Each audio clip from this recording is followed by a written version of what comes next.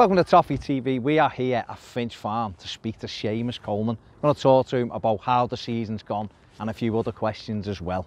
So make sure you keep watching.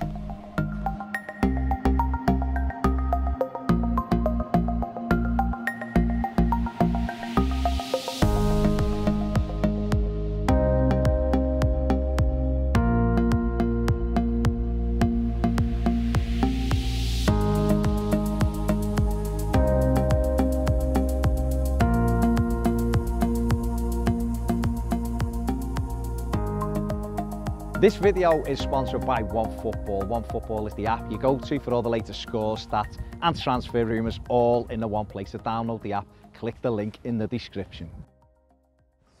Seamus, welcome to Toffee TV. Thanks very much. Thank you very much for doing this interview. How satisfied are you with the season and your own performances? I think this season's been in thirds really. You know, we started off quite well and then we had a very disappointing period, you know, as everyone knows about the cup and that, and then we finished strong. So it's very hard to say how satisfied we are. Going on the last 10 games, it's been great, but overall, obviously the cup run is still something that, you know, stings badly, yeah. But you know, the positivity of the last, you know, couple of months has been good. And me personally, I think my form goes along a bit with what I explained. You know, started off alright, had a sticky spell, you know, that I had to come through, which I always believed that I would, you know. It's not been 10 years of highs for me, you know. There's been times, you know, my debuts against Benfica, I started off with a low and then a week later it was Tottenham, and that's how football goes. You have good periods and bad periods, but you can't doubt what you do and what you believe in, and you've got to keep coming in with the same attitude and the same work rate, and eventually always these things will turn, and thankfully for me, you know, the last couple of months along with the team, it's been much better. Are you full recovered now from your injury? Do you feel? Yeah, no, I feel fine. Feel fully recovered. Physically wise, I'm as good as I've been before. You know, all the stats show, you know, with the sports scientists nowadays, we get all our stats and all that show that I'm covering more ground, you know, than I had done, you know, previous to my injury, and my speeds are up there as well. But obviously it takes a while to come back to that match sharpness, and you know, that just being confident, you know, with what you do on the ball and whatnot. But no, I feel fully recovered, and you know, I'm looking forward to kicking on and seeing where it go from here. How, in terms of the season, you just mentioned it in thirds, but how important do you think that 17-day break was after Watford? Because we've seen to come back really strong, and yourself in particular, since that. Yeah, we did, and I don't think there's any magic formula to why it's paid off. You know, the manager gave us a few days off. I think some lads needed to go away and do a bit of searching themselves and realise what's been going wrong. And it was a tough period for fans and players alike. You know, I know fans get very disappointed by how the team are doing and get really wound up by it, but we don't. Well, I'd like to think that we don't just finish a game and go home and make a cup of tea and forget about what's gone on. Like, it hurts for a few days, and I think that's the way it should be. And no, that 17-day break was massive, and we came back, and I think we were all under a bit of pressure at that period. We all had a lot of answers. We had to give a lot of answers for the way we've been playing, and thankfully, you know, we picked up that result against Cardiff, and then I think going into that game at Goodison, the fans, the crowd probably could have been a bit frustrated with how things have been going, but I think they took a decision as well to try and make Goodison a fortress again, and I think the fans and the players really came together from then on in, and Goodison especially has been electric, and it's been what I remember Goodison to be. And I do know that the fans feed off what the players are doing on the pitch, and they obviously need to see positive stuff on the pitch, but they've really came with us, and I think that's been a massive turning point as well. It was since the derby, wasn't it? The lads, the young lads, the originals, decided to try and do something with the atmosphere, and that day it was unbelievable. And you know, unsurprisingly, the teams responded to that, and we've been fantastic, certainly since the Liverpool game.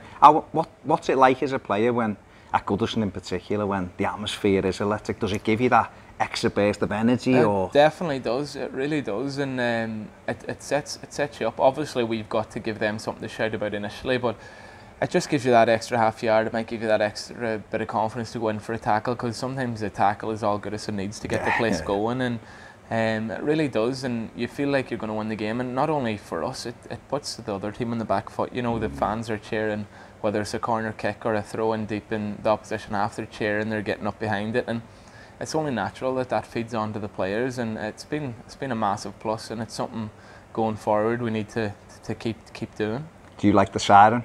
I really do. I'm not sure what everyone's opinion on it is, but it was before the Liverpool game. I don't think any of us knew it was going to happen, just waiting in the tunnel, and then you hear it, and I think it's been great, and I think it's give the fans a lift, and us going out in the pitch too, it's been great.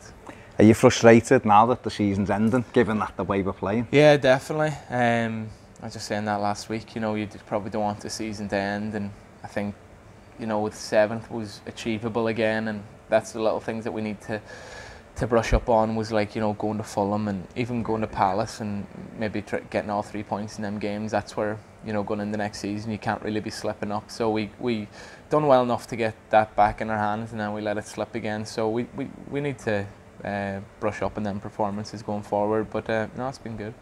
The team spirit seems to be really good at the club now, and there's real togetherness with the fans and that. But in terms of the team spirit, how do you get it to the level it's been at? Because as a fan over the past few years, I don't know what the dressing room's like, but it hasn't seemed to be as good as it is now. So what do you put that down to? The manager and Marcel, when I touched on this early in the season, when they signed the players, whether it was by luck or whatever, but they really signed good people, which is important. And that's something, you know, when I've been here for so long, it's something that is important to see when you see people coming to the club. Obviously we want good players and we want them to be match winners, but you know, sometimes when things aren't going well, you need people to roll up their sleeves and be team players. And even when things weren't going well this season and people were frustrated, we still had a good changing room, we still tried to do the right things, and I think that's testament to the people we signed, and I think that's why the team spirit has been so good, just the togetherness of the group. You're the last of the David Moyes era that's playing regularly now, and what's that like? I mean, you've seen quite a few managers, but...